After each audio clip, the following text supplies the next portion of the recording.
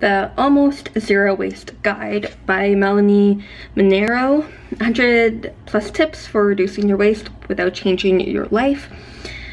So you get a few different categories, like chapters. So eat and cook, almost zero waste, create an almost zero waste home, maintain almost zero waste personal care, travel near and far with almost zero waste, build an almost zero waste wardrobe, live almost zero waste in your community. And then you get your conclusion and usual end stuff.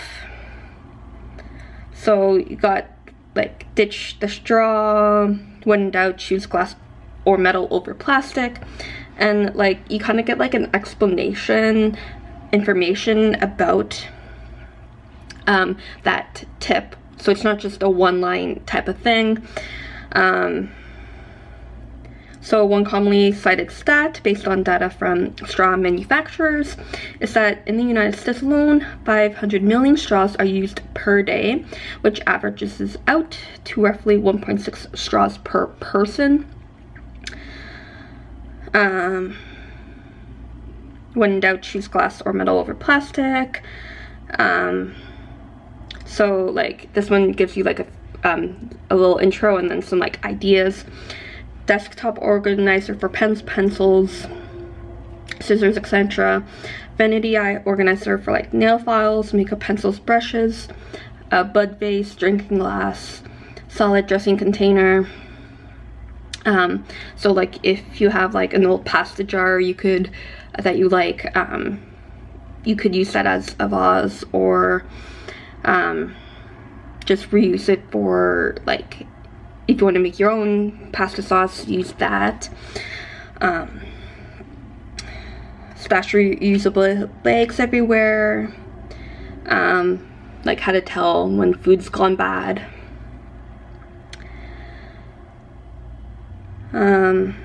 Make your own all-purpose cleaning solution. 10 household areas you can clean using just a damp cloth.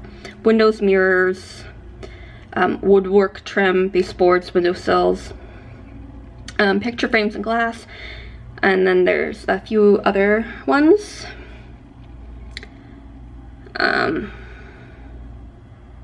Where to source secondhand home materials, low impact flooring, buying new things less often,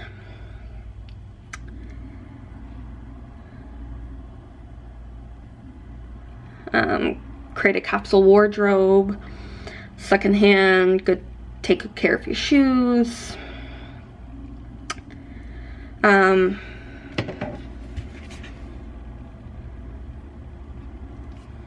your city's recycling rules, pick up after others, use the library, and so on. So I counted 118 tips. Most of them you've likely seen on YouTube. This one you get it in book form, so whether you choose to get it physically or as an ebook, or if it comes out as an audio. All of them are explained, and you get other like examples like I've mentioned before, kind of like other tips within the tips mentioned. So this is just one of a number of zero waste related books out there now. So this is just this her take on these tips and like what she's found about them. So, and it is a really great, like, can be a really great book because it isn't like, I didn't get a sense of her being like judgmental. She's just like, here's over 100 tips of things that you could do. You don't have to do all of them. Fuzzy. Like you don't have to do all of them. You can incorporate what works for you, and what relates to you and your situation and everything. So this can be of help to readers. Well, may or may not, depending on what you take out of it. So yeah, the Almost Zero Waste Guide. Happy readings.